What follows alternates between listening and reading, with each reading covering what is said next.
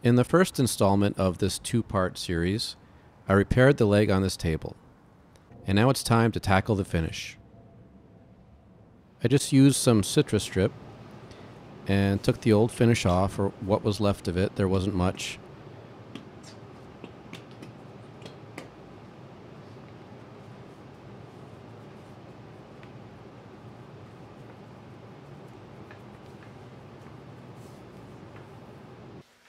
I used a scraper to remove the stripper and the old finish.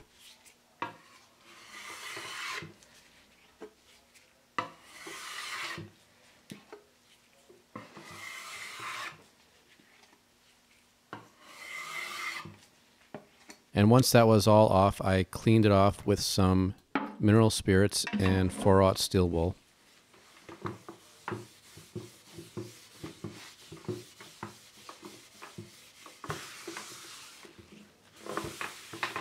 And now you could really see how bad the top was. It looks like there were probably some potted plants on this for a while, and it probably got wet, so it's got some black stains on it, and I'll need to try to remove those.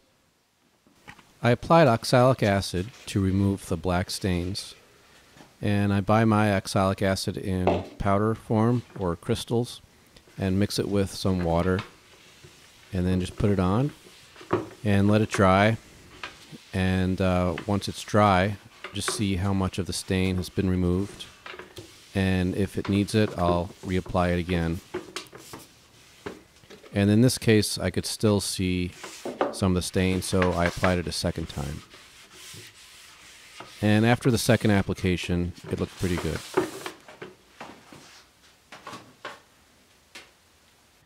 And on the legs, I decided just to scrape the finish off because it was just so brittle and there wasn't much there anyway. And that worked well.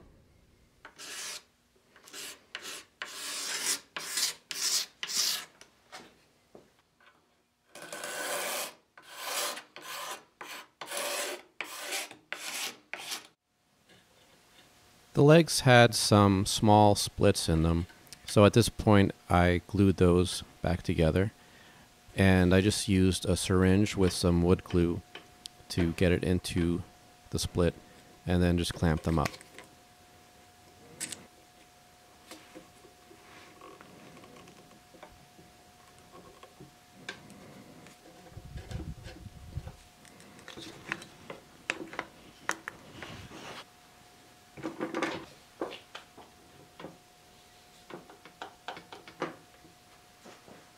Once the wood had dried, I sanded it by hand, starting with 120 grit and then going to 150 and 180.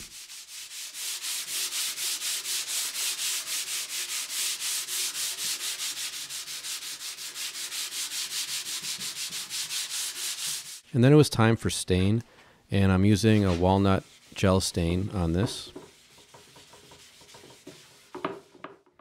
And I put the same stain over the legs and also on the lower shelf.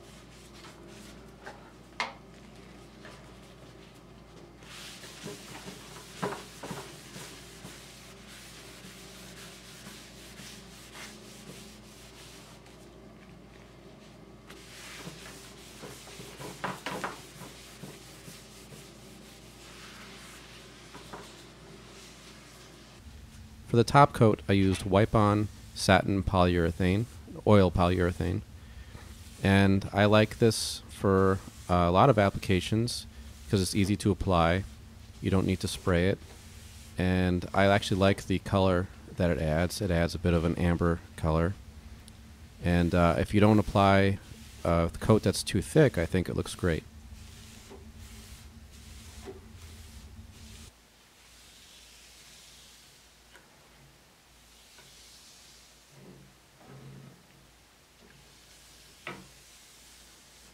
Once everything was dry, I assembled the table all back together.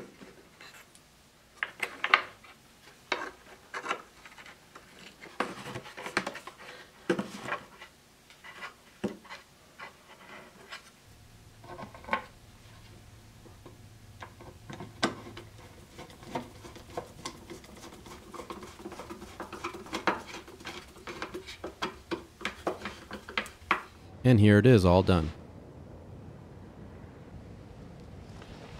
Thanks for watching.